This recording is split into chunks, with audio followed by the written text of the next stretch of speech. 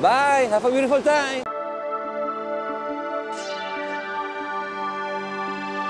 Hey guys, welcome to the Liberal Hive Mind, a channel solely focused on exposing the abundant hypocrisy of the left. What we are now seeing is exactly what I expect to see continue. Democrats may have had a little bit of momentum, but most of it was superficial, and a good chunk came from the vote blue no matter who crowd, people who are kind of jumping back on ship after all the failure that we've recently experienced from the Biden administration. But after all the most recent games that we've seen Democrats play, all the desperate little ninth inning tactics, it's all slowly moving away from them and slowly getting out of grasp. This right here is exactly what I said was going to happen. There's still 2.5 months left to the actual election. That's a whole lot of time. That's a whole lot of time to campaign. And if you think about it, Republican primaries just ended. Really, the real campaigns just started. So the Democrat versus Republican polling numbers before the primaries are even finished are somewhat irrelevant. And already we're seeing a significant shift. I showed you guys just the other day that Herschel Walker just took a massive leap in the polls and is supposedly ahead Raphael Warnock. Well, now we're seeing the same thing with J.D. Vance. He's been viewed as a relatively weak candidate, and almost every single poll has been showing Republican candidate J.D. Vance in the state of Ohio trailing by as many as 10 points, double digits. And all of a sudden, after the FBI's raid on Donald Trump's private residence, maybe that had something to do with it, all of a sudden J.D. Vance leapfrogs and seems to be in the lead on an Emerson poll, one of the most Democrat-favored polling outlets out there. I mean, it's not as bad as Politico/Morning Consult and YouGov/anything, but still it's pretty damn bad, and J.D. Vance is now taking the lead. Let's talk about this shift in momentum, folks, and why I think it's happening. Like I stated, the temporary Democrat lead was nothing but superficial. We've got some stuff to get into, so let's roll the tape. Alright folks, so here's the most recent poll from Emerson. New Ohio poll. The Senator race, J.D. Vance now sits 3 points above Ryan at 45% to 42%. That I still believe is heavily underestimating J.D. Vance. I mean, we are talking about Ohio, folks, a place that Donald Trump clearly carried 2 election seasons in a row. Donald Trump won the state by 8 points in 2020, and I believe 8 points as well against Hillary Clinton in 2016. And now all these Democrat shills and Democrat pollsters were expecting you to believe that Tim Ryan leads J.D. Vance 49% to 38% among likely voters in Ohio's U.S. Senate race. These are the kinds of polls that I've been following for the last 6 months. How unrealistic is it to expect that J.D. Vance is going to lose by 11 points possibly, when Donald Trump carried the state by 8? And if you look at the Emerson polling data that I showed earlier, the Republican candidate is currently ahead by 16 points, Donald Trump ahead of Biden by 14, and generic ballot showing a +10 gap for Republicans. But somehow J.D. Vance is expected to lose. I mean, what a farce. J.D. Vance reacted earlier in the month and called polls a quote big joke and vows that he'll have the funds needed to fight Tim Ryan. And that's it right there, folks. These polls are nothing but a big joke. I will continue to confidently make this statement that the average polling out there is underestimating the Republican lead by anywhere from 3 to 6 percentage points across the board, but especially in lean Republican states and battleground purple states. That's why I'm finding it so difficult to wrap my head around the fact that communist John Fetterman is somehow going to beat Mehmet Oz. I mean, for Pete's sakes, apparently the guy lived with his parents till he was 40 or 45 years old, never held a real job in his entire life, and is now pushing the most far-left political grievance politic campaign I think America has ever witnessed. A 45-year-old man-child pushing an eat-the-rich communist political campaign, grievance politics, entitlement politics. I don't like rich people. Rich people shouldn't exist, says the man who lived in poverty his entire life because he was never willing to get a job. He's just like Bernie Sanders, except much worse. And we're supposed to believe that he's going to win in Pennsylvania. I mean, obviously he's going to win in Philadelphia, but Pittsburgh?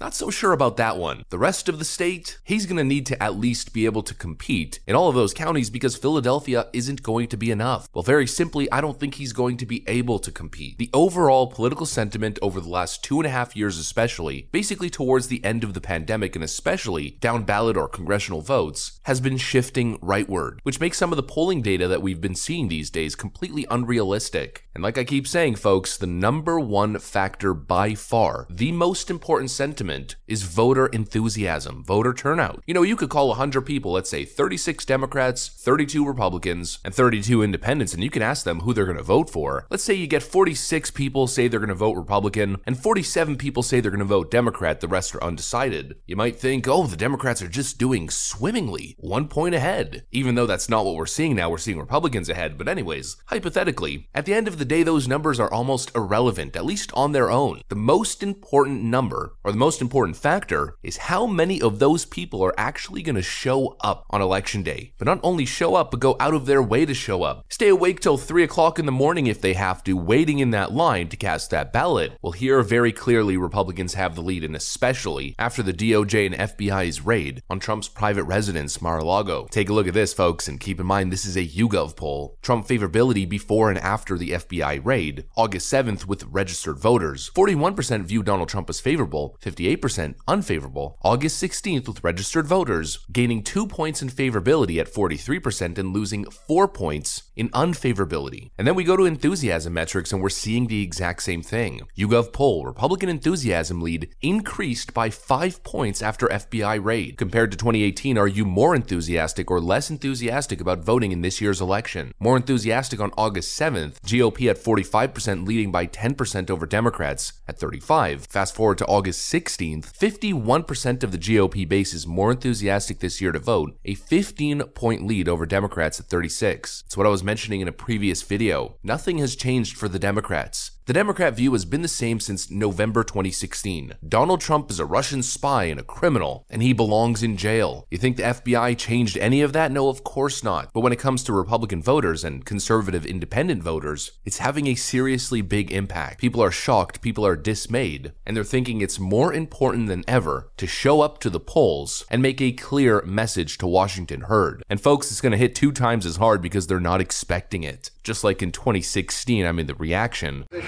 Donald J. Trump is now President of the United States. President Obama is the ex-president.